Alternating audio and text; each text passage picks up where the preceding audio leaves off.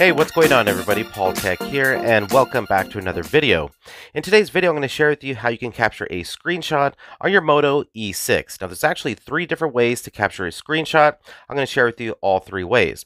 The first way is the more traditional volume down power button. You press them at exactly the same time. I'm going to go ahead and give you a demonstration here. So you're going to press the volume down power button at the same time, hold for a second, and just like that, you're able to capture your screenshot. And you got some ways of editing the screenshot to the bottom, and on the upper right hand corner, you can go ahead and save the screenshot to your Photos application. So that was the first way, volume down and power button at exactly the same time. You can capture that screenshot. And the second way I'm going to share with you to capture that screenshot is just with the power button. So press and hold the power button, and then you're going to get the option for a screenshot to the bottom. Now, this is probably the easiest method out of all 3 that I'm going to share with you. It's very simple. Like I mentioned, just press and hold the power button like you're going to power down the device, then hit screenshot, and then you can save it to your Photos. Very simple. And for the third way of capturing that screenshot, what you want to do is go into the Moto application.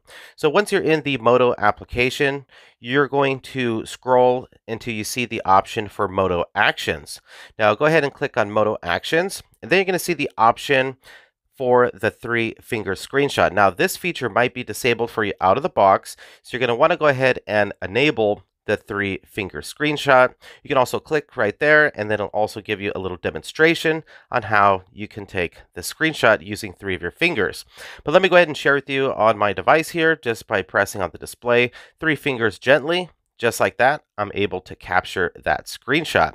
So just keep in mind when you are using the 3-finger screenshot that you want to just press gently on the display, not too hard, because then you can trigger an application or another feature that you don't want activated. But as you can see, it actually works pretty well. So the next feature I want to share with you when it comes to taking a screenshot is how you can capture a scrolling screenshot. So maybe you want to capture a long article or a recipe or some website, an entire page. What you want to do is capture the screenshot in either of the 3 ways that I shared with you. Press screenshot, and then to the bottom far left, you're going to press on that button right there, and that's going to go ahead and activate the scrolling screenshot. As you can see, it's capturing this whole web page here off the Google Play Store for PUBG, and then you can stop it. Then you can go ahead and preview the scrolling screenshot, everything that has been captured. Then you get the option either to save it to your Photos, or you can go ahead and discard the scrolling screenshot. So again, I really like this feature. I see it very useful, and you can just capture so much more with the scrolling screenshot compared to just your traditional screenshot.